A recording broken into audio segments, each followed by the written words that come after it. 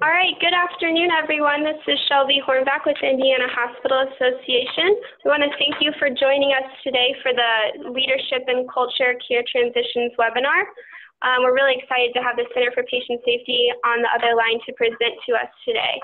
I want to go through a few items really quick. First, as you are logging on, if you could please chat into the chat box your name and organization for attendance purposes. That would be greatly appreciated. And also, if your line is not muted, if you could please mute the line while the presentation is going on just to eliminate that background noise, that would be wonderful. And if you have any questions throughout the webinar, feel free to chat that into the chat box. I am monitoring that throughout the whole presentation, and we'll let our presenters know of your questions. The last piece of information, I just want to remind you all, and I know Tina at the Center for Patient Safety will be speaking to this later as well, but our in-person patient safety forums are quickly approaching in January. So you should have received an email from me last week highlighting the location with which you can attend for those, but I know Tina will go into a little more detail as the presentation continues. So I'm glad to introduce you to Eunice Halverson, who will be presenting this afternoon. Eunice maintains a passion for improving patient safety. As such, in her role as patient safety specialist for the center, she enthusiastically assists organizations to improve their patient safety culture and processes. She also leads the center's patient safety organization program by providing participants with education, data analysis, and sharing trends and practices to improve patient safety across the continuum of healthcare. She brings 35 years of leadership and hands-on experience working for a large healthcare system, focusing on patient safety, quality, risk management, performance improvement, and regulatory and accreditation compliance. The last 11 years of her full-time career were spent as Corporate Vice President for Patient Safety and Quality. As a member of the first healthcare Baldrige recipient, she presented at numerous national, state, and local conferences and meetings. Eunice holds a master's degree in healthcare management services from Webster University and is a Team Steps Master Trainer.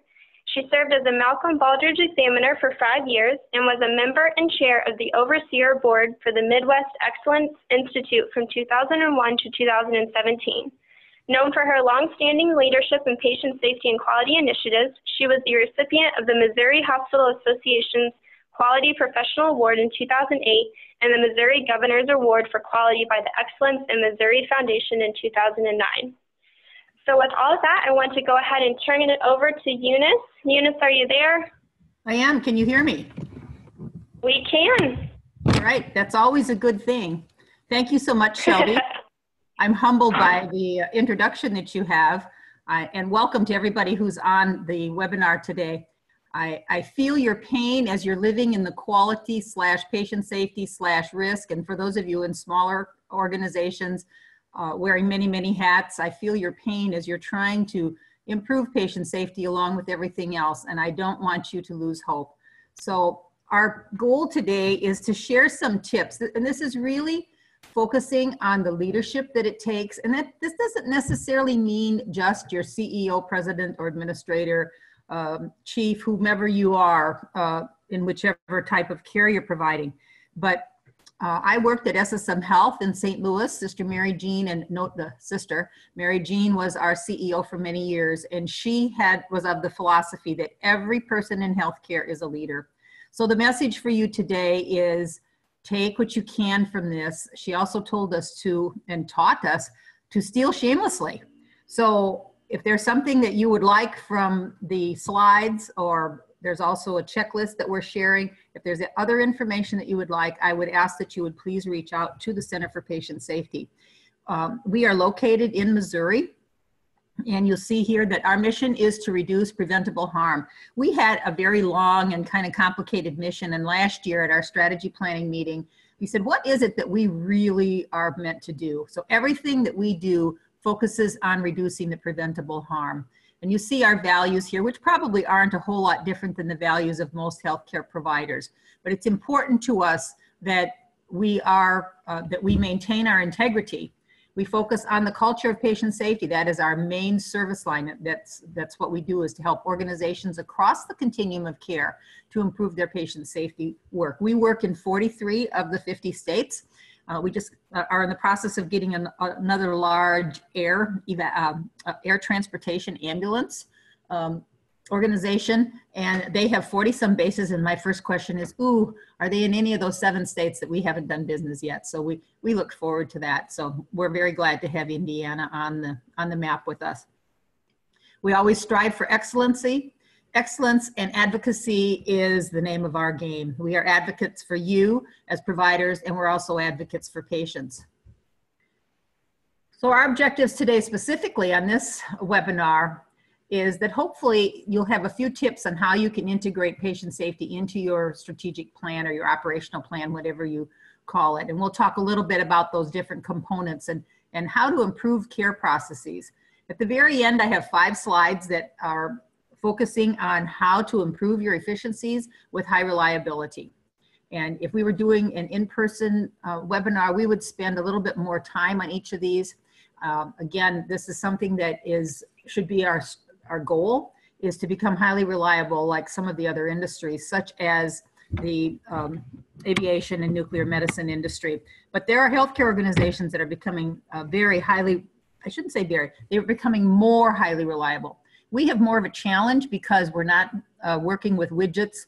An engine is an engine, and it's easier to make sure that the precision is there for the components of an engine than it is to make sure that those components are there for a body, because every single one of us, of the millions of people in the United States and those for which we care, all have little different idiosyncrasies. So the next couple of slides are just going to talk a little bit about, and you can use these in sharing, in doing your training and teaching in your organization. Why do we put so much focus on patient safety? Well, you know, the IOM report came out in 1999, which is almost 20 years ago.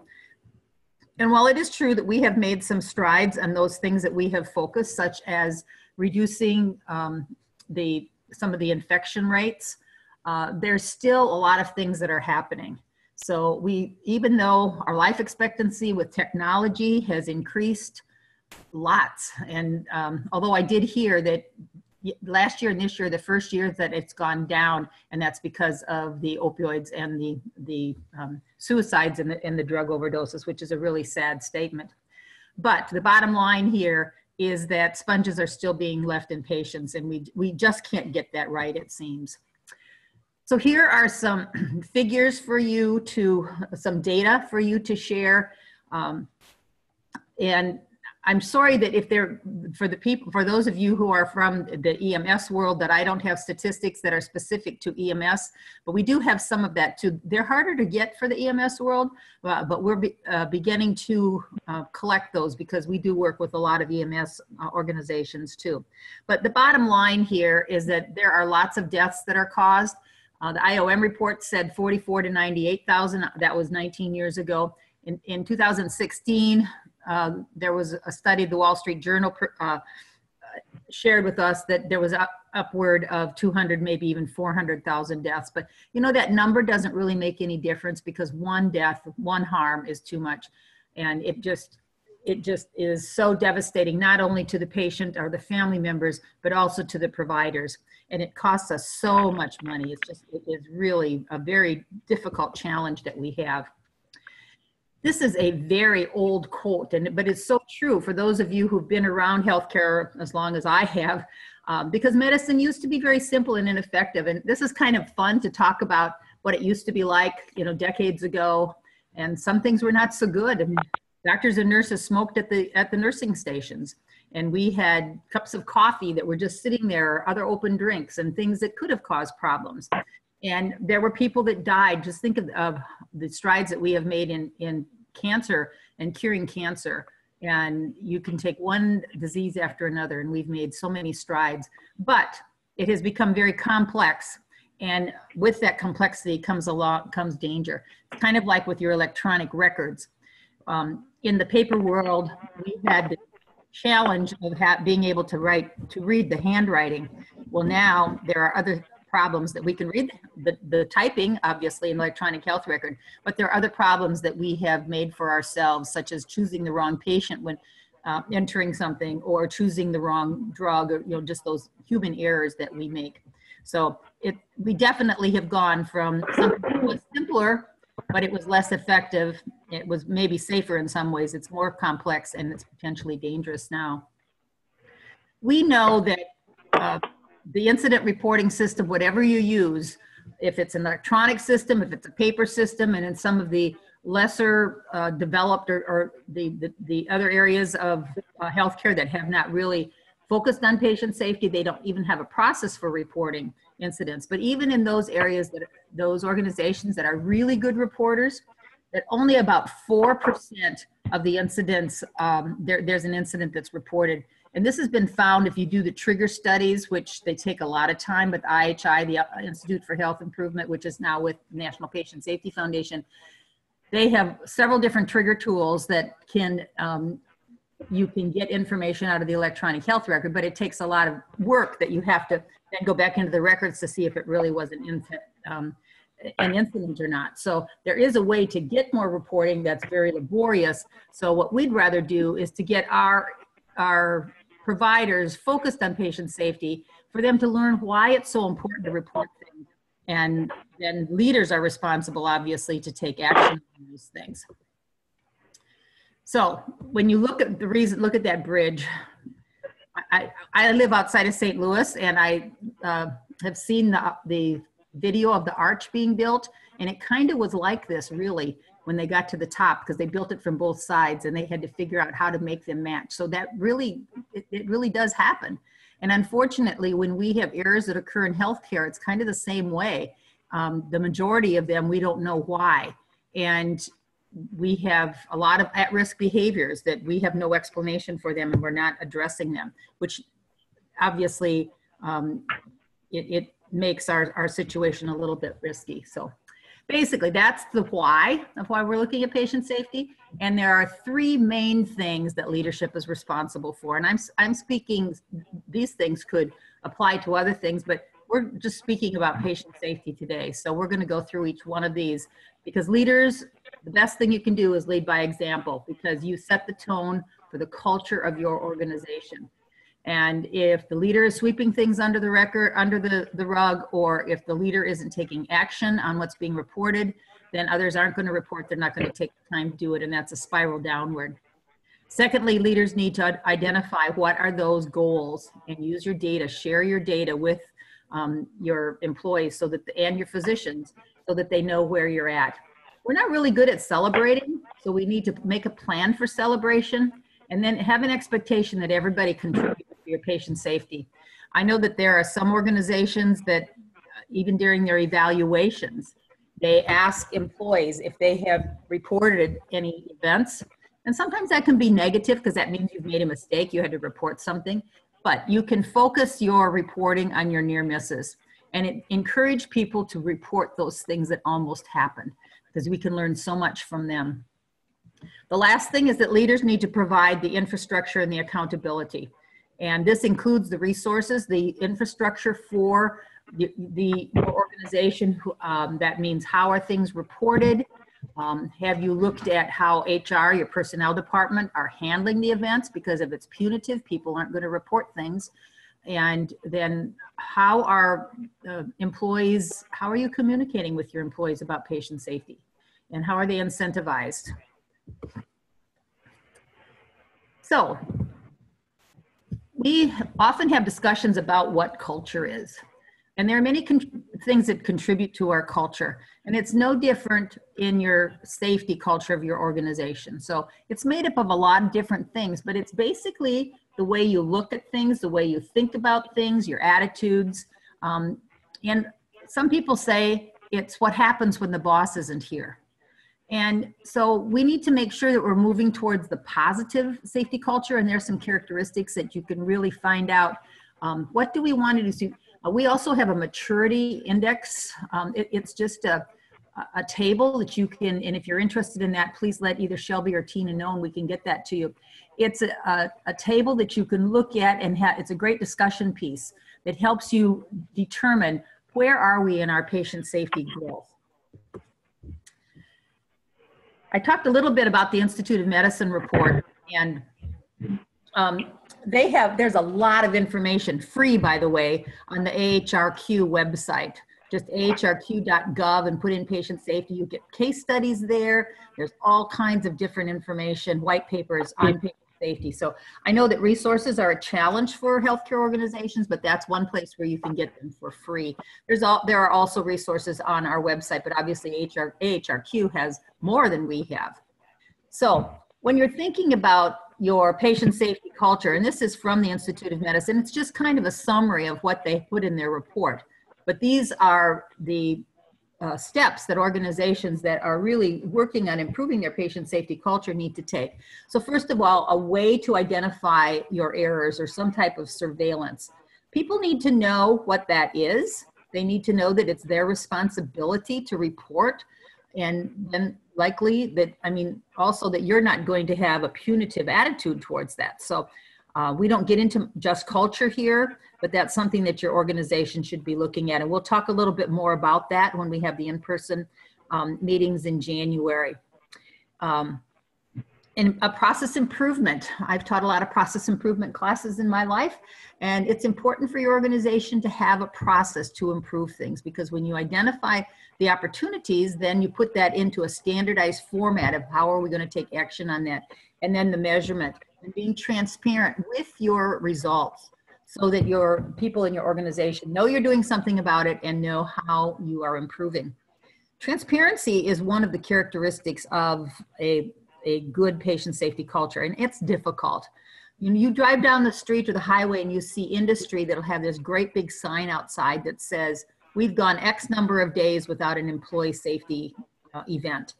And there was a hospital in southern Missouri that a couple years ago, this was an inpatient rehab unit, and they went over 120 days, that's over 4 months, without a fall. And that's not a fall with harm, that's without a fall. They had a whole program put in place, and they went from the attitude or the culture of, we're an inpatient rehab unit, people are gonna fall because they're here to get stronger, to get better. So and they had a brain injury unit too. And they went from that attitude to not on my shift. And they included the physicians, they included the nurses, obviously, physical therapy, housekeeping, dietary, the patients, and their family members in this program. One of the things they did is that they became transparent with their fall statistics, and they also put a sign out at the nursing unit for everybody to see that we have gone X number of days without a fall. And they had many starts where, at first it was one day, because or one or two, they were having many falls. But the longest that they went was 120 days. And the fall that occurred at that time was a brain injured patient, and his wife was with him in the bathroom. She knew she should stay with him, but she left and he fell. And you can imagine how embarrassed and how frustrated she was that she caused that sign to go back down to 0. So just a story of being transparent. So when you think about leadership in Baldrige, they talk about your leadership system. When I started the Baldrige work, I thought, what in the world is a leadership system? When you ask an organization, what is your leadership system, they're not gonna know what you're talking about. So if you think of your leadership instead of as a set of processes, I think that it helps you to understand. And those who are leaders, you've gone through a lot of education and training, you have a lot of experience, and you'll see that these 6 things here are things that probably you're doing all the time, but it's just a good reminder. And this comes from Kotter's change management information. So we as leaders are responsible for figuring out what the future is going to be and then inspiring people to make it happen. And driven by our mission, vision, and values, we will align the people and build their commitment, and then get the obstacles and the barriers out of the way. And lastly, to communicate in our actions more than words. Hopefully, if you're not doing rounds that include patient safety, you will include that in your rounds, because that really shows that patient safety is important to you. So it's important to engage your frontline staff. And patient safety is not just something that's another program, but it needs to be in your strategic plan. And so when you're, this took us a long time to do this, because we always had quality indicators, obviously. It started out with just financial and volume, And then we added satisfaction, that moved to engagement, and satisfaction not only of our patients slash residents, but also for our employees, and that moved to engagement for employees, and then also the satisfaction of our medical staff and physicians. But it took a long time to get safety elevated up to that same level to be discussed at the executive meetings, the department meetings, and more importantly, the board meetings. But it did work. Once you start taking your safety information to the board meetings, it makes a difference on the culture of your organization. And you can do that confidentially, because you're not going to want to use names. But we found that using pictures of, not real pictures of people, but pictures of just the body of a person, and we would tell stories. Stories are very powerful. And then obviously the board members had to keep that information confidential. But the point of that was, number one, to inform the board members as to what was going on. But number two, to ask for their input, because some of them, we had like Boeing engineers on our board, and they have been doing what we've been doing for a long time, and physicians and people who have a lot of information about how to improve patient safety. So important to always keep working on building those relationships with your patients and your families, and to include them in the discussions. I recently was a patient in a hospital, and I was on 2 different units. The first unit I was very impressed. I had a young nurse. She was just 4 months out of from graduation, or since graduation. And she was crossing her T's and dotting her I's. They did not know that I had worked for SSM and what I did as far as patient safety, risk, etc. But there was such, you could tell that she was taking everything very seriously about what she was doing. They did bedside report, which was wonderful. I was included in the discussions. I know that some patients are so ill they can't do that, but if family members can be included in that discussion, it would be great. I then was moved to a different unit. They didn't do that, and I had just a taste of having it done. And when they didn't do the bedside reporting, I noticed that there's a difference in the relationship that you have with the providers. So just an FYI of a personal experience there. So a good leader inspires people to have confidence in the leader, but you want to be that great leader to inspire people to have confidence in themselves, because they will be able to shine then. These are the characteristics of leadership. And you have to have both of these. You have to be both competent, and you have to have the personal characteristics. So the competency are the things that you learn, the skills, the behaviors, the knowledge that you have. It's the methods and the tools that are provided by your leaders to do your job. And by the way, having the right tools is just like in building something. It really makes a difference if we do have the right tools. So pay attention to that. That's where a lot of near misses information can come in handy, that people are reporting those things and you find out that your equipment is not up to date. And again, if you do something about it, they're going to keep reporting it, and you want that to happen. I know that financially it's a challenge, but that's where you have to balance this. How much do we invest, and how much do we have to wait? On the right-hand side of your screen are the characters, and these are the things that you're going to want to interview for to make sure that your staff are the appropriate staff that meet the characteristics of character that you want to have. And again, this is from Steve Covey, and I'm sure you've read his work. So this just is a really nice graph that's put together that shows what leadership should be doing. So most important, we model the way, and then we communicate with whatever the vision is of your organization. Always challenging the processes. Those of us who've been around for a while, we might get into this attitude of, well, that's the way it's always been done. We need to challenge that and say, it's always been done that way, but how can we do it better? And then to support and help others to act on it. And always encourage people. You know, healthcare is really hard work. And especially for people who've been involved in a harmful event, to support them. We're going to talk a little bit about the Second Victim Program, but to make sure that they don't lose heart when things don't go as planned. But then also to make sure that we're celebrating the things that are great.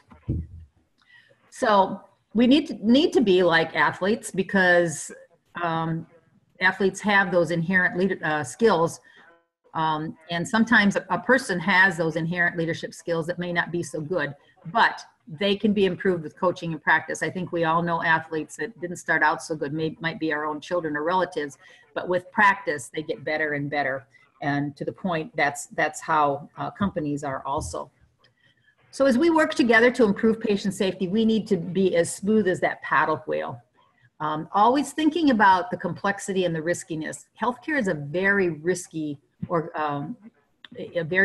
industry. So it's important for the leaders to be very committed to that, being aware and having discussion with our people to talk about it. Frontline leaders, frontline providers have lots of great ideas on how to improve things, but that communication really needs to be there as a commitment, and it starts with the top. Make sure that your strategies and your goals are written. Your strategic plan needs to be a written, living document, something that's not just on your shelf, and patient safety needs to be a part of that. So what does that mean? That means that you're going to look at your data and you're going to figure out, what do we need to improve for patient safety? You can't do it all at once, so you might want to use a prioritization matrix to figure out what are the things for, it's probably getting a little too late for 2019 if you have a January fiscal year, but you know what, it's never too late to start to make improvements. That strategic plan should be living so you can always make changes to it. And the goal is to always improve the care. So once you set your goal, then you figure out how are we going to measure that. And if you can, find a comparison for that measurement. You want to look for benchmark performance if possible. Benchmark means that it's best in class. It's kind of hard in healthcare to find that sometimes, but you can just keep searching for that. If you ever have questions about how to find measures in healthcare, just contact me. I'd be more than happy to talk with you about that. I mentioned stories before. They're very important, very powerful. And again, you can change them a little bit, or don't use the names of patients or providers, but just that's not the point. The point is what happened, and then how is it being addressed? How is it being improved? And the last one there is the safety culture and taking action on that. And I know that as part of this collaborative, all of you are going to be offered the safety culture survey. If you've already done it, you're going to be offered an opportunity to submit your past reports to get a more detailed feedback report from the Center for Patient Safety. So what we are very firm believers in assessing patient safety culture, because that's one way that you can measure your patient safety. Obviously, you don't get measurements on an ongoing basis that way. It's usually every 12 to 18 months, but at least you do have a measure that you can use. And it lists, the first dot point there lists the different dimensions that are evaluated, and it does provide a focus for improvement, because with your feedback report, you get your top opportunities for improvement. You also get your top strengths for celebration, as well as some recommendations or some resources that go along with that.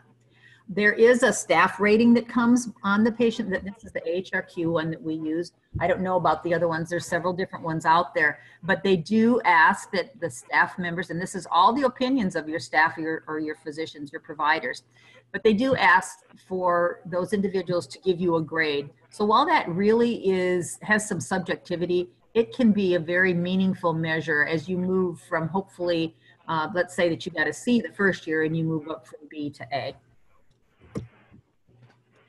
So you will find that there is a correlation between the increased reporting of events or near misses and your culture scores. Because people become more transparent, they become more trusting.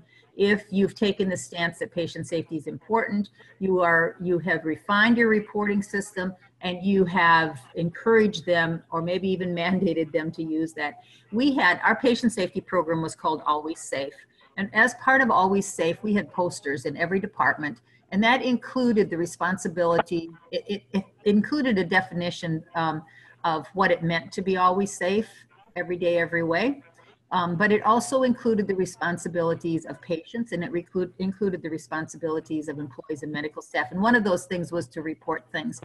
In my departments, I always told people that, that you're not going to get in trouble for reporting things, but there is going to be a discussion if I find out about things that should have been reported and they weren't reported. And so it's just taking a different twist on things.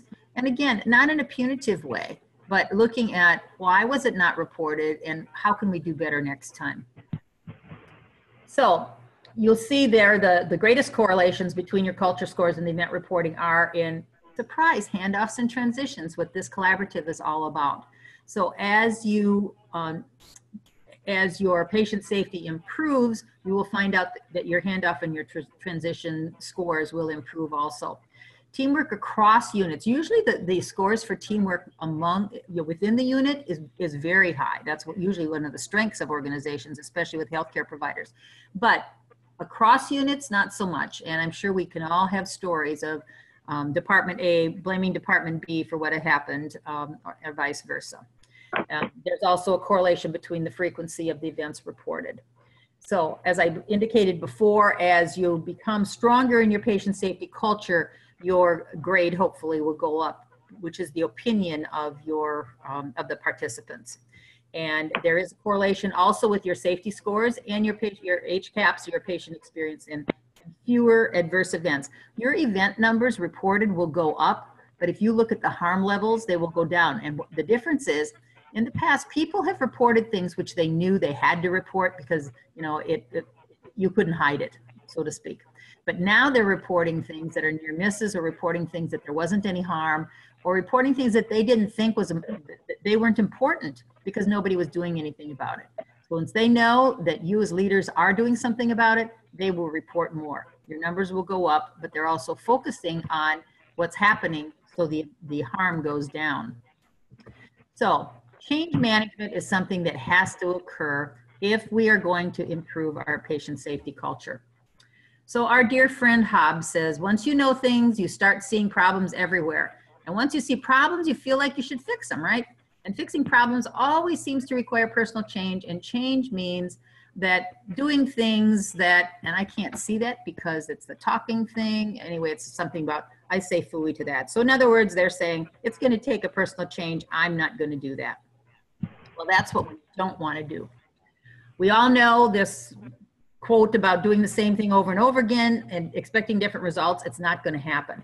So we have to change our thinking in order to get a different result. So if we do the same, and this goes on, if we do the same things that we did in the past, we're going to get the same result, and it's not going to help us.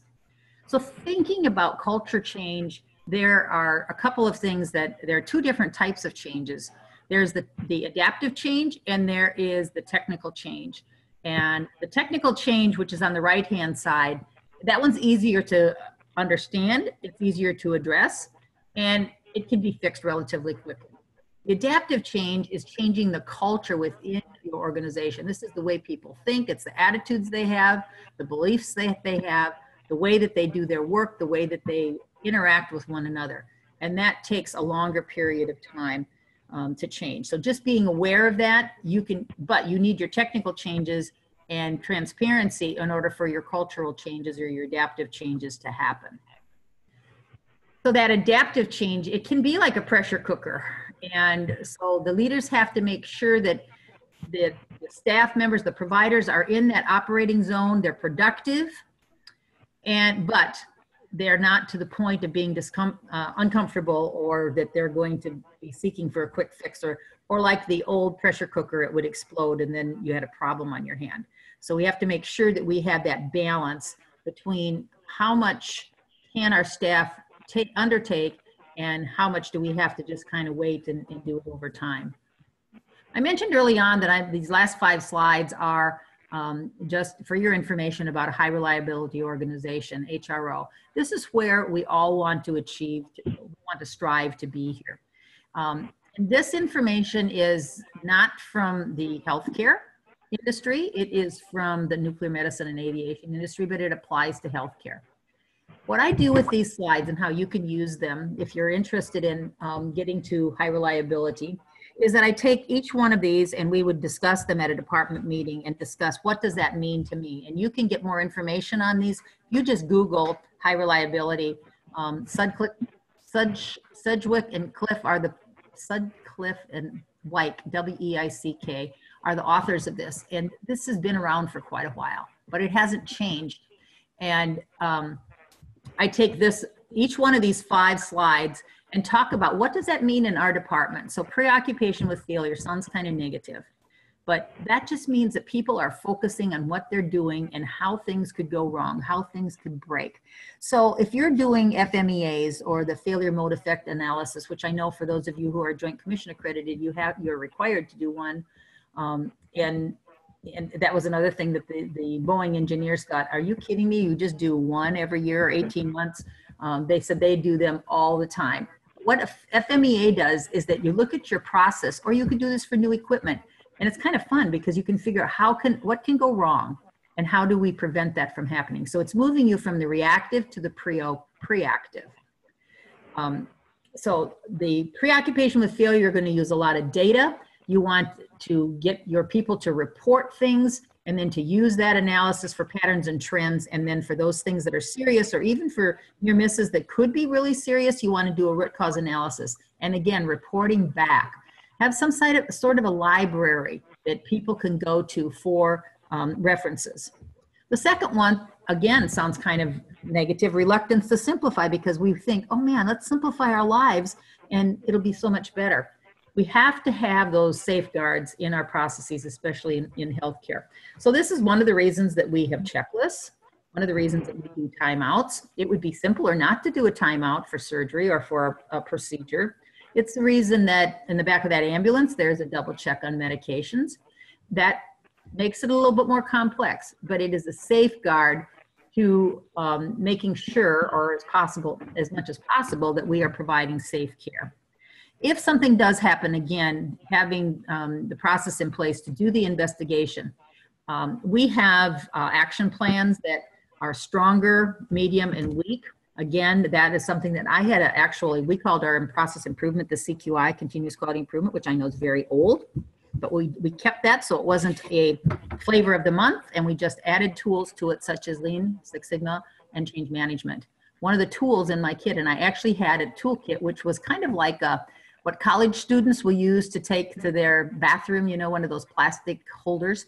That was my CQI toolkit, and I had it all decorated. But one of the tools I had in there was a laminated piece of paper that had the actions of stronger actions, weaker actions, and moderate actions. Because when we came up with an action plan, we would always check back to make sure that we had, that we were putting in place the strongest actions possible. And again, I'd be happy to share that with any of you. I know that RCAs, root cause analyses, take time, but if you can get to the point that you're doing those more proactively and just not after the case, that really is a great step in the right direction. The third one is sensitivity to operations, and this means that leaders are sensitive to what's happening in their organizations at all times. So if you are doing rounding, I know many organizations do rounding for staff satisfaction or for patient or customer satisfaction or resident satisfaction, but add some safety questions to that, and then make sure that you're gathering that data and reporting back so that your staff can understand and see that it is making a difference.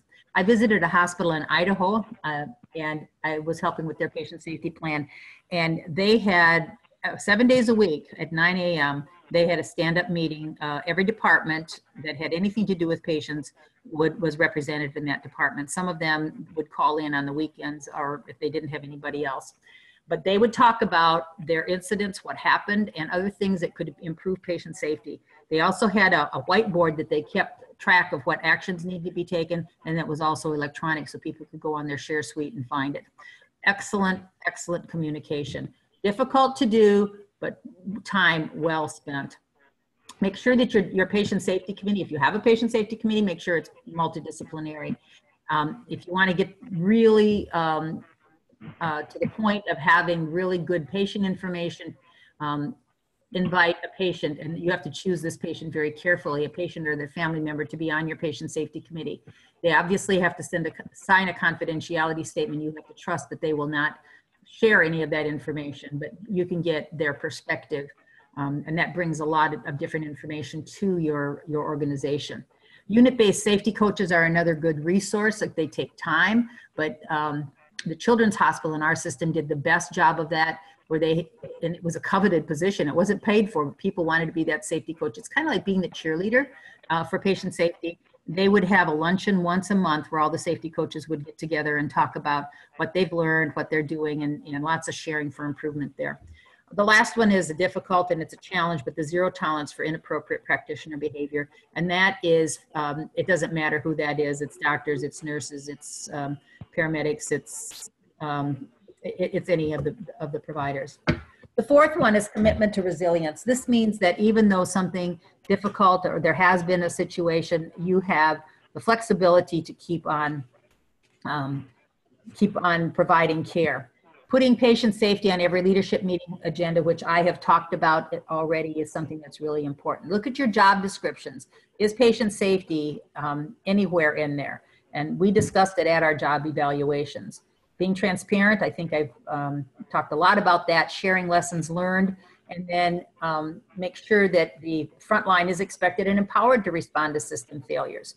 So for instance, for timeouts, if we had a surgeon who refused to do a timeout, the requirement is that the circulating nurse walked out of the room. Well, they can't do a procedure without the circulating nurse. What happened was that circulating nurse was to call the administrator on call, who had to immediately, that administrator on call was always in the hospital 24 hours. They were available. They weren't necessarily in the hospital 24 hours a day, but they were also always available. They had to talk with that physician. That really made a difference on when the doctors found out that the leaders were serious about this. That made a difference. And changing the culture with the medical staff, the best way to do that is to see if you can find one or two physicians who are really interested in improving patient safety and let them be your champions for the medical staff, supporting them all the way, of course. The last characteristic of an HRO is deference to expertise. And this means that employees are empowered to speak up. It means that you might get more information from the care partner who's been taking care of a patient than from the physician, because they spend more time with them. Remember to include your patients and your family members as part of the healthcare team. There are lots of free resources about team steps. If that's something we're also going to be talking a little bit about at the January meetings. AHRQ, that's our government, our tax dollars at work. They've provided a lot of free information for us, and we'll talk a little bit about that.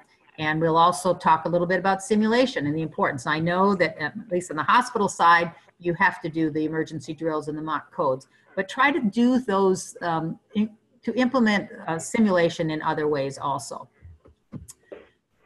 So in wrapping up, the importance of supporting the patient families.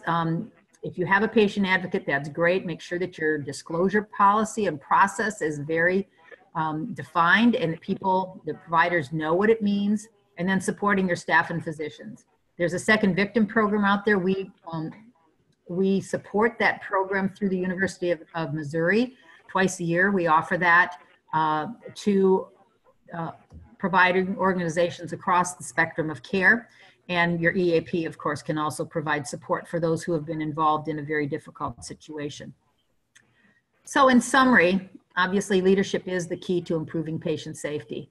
When you get your patient safety culture reports back, you'll have an opportunity to make improvements. Again, making sure that you're transparent and sharing that with your staff. Always work towards getting to that HRO status, because that will help you to reduce harm. And key is in supporting your patients and family members and staff to increase their engagement. Hopefully, Shelby was able to upload a checklist that's just the 12 concrete steps for leaders. I'm not going to go over them, but this is a good checklist for you to see where you are as far as implementing patient safety in your organization. You can download that. There should also be a PDF of our slides that you can download and use for future training in your organization.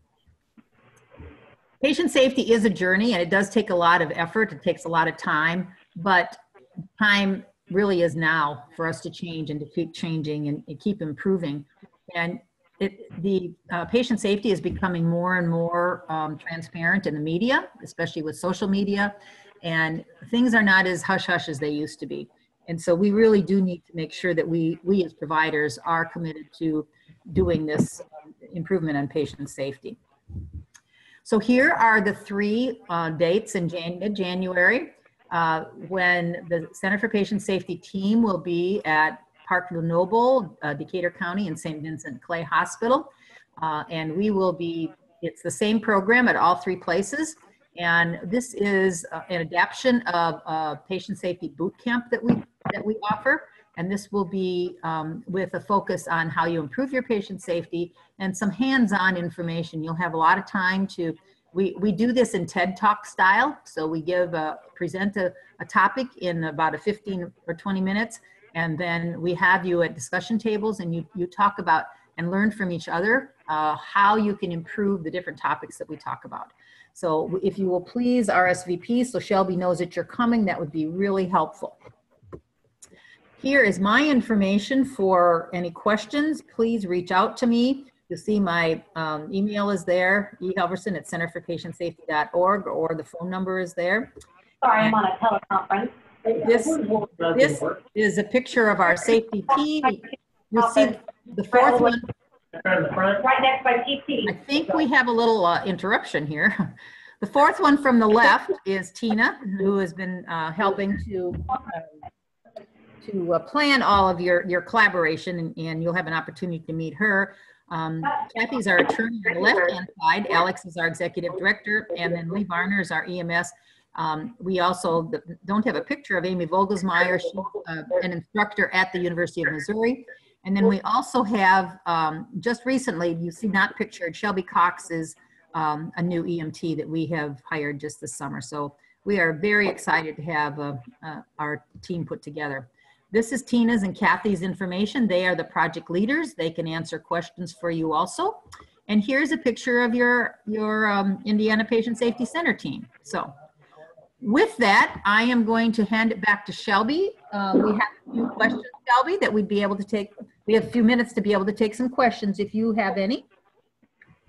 Great, thank you, Eunice. If anyone has any questions, please feel free to chat those into the chat box. And while you're doing that, I don't know, Tina, do you have any more information you want to talk about for the inpatient or in-person patient safety forum? I just think this is a really great opportunity to really meet with your teams and start getting that conversation going in regards to how to get your teams developed. So I would take advantage of the opportunity for this. And it's really just, as Eunice mentioned, it's a great opportunity to have those breakout sessions, to start conversations, to real share maybe strengths and weaknesses, and to really start that collaboration going face to face.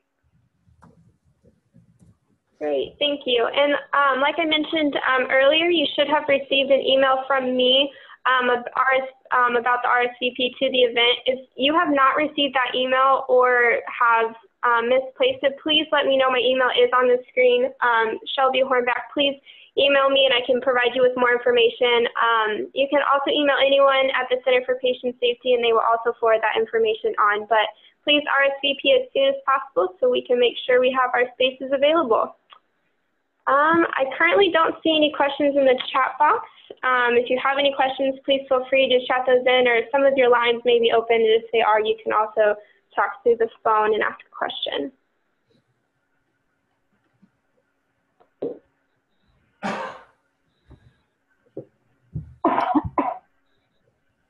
With that, then, I say thank you for this opportunity, and I look forward to meeting many of you in person next month. Yes, sounds great. And I don't think we have any questions, so we'll go ahead and adjourn for today. But thank you all so very much, and we wish you safe travels for the holidays. Thank you. I know. Bye-bye.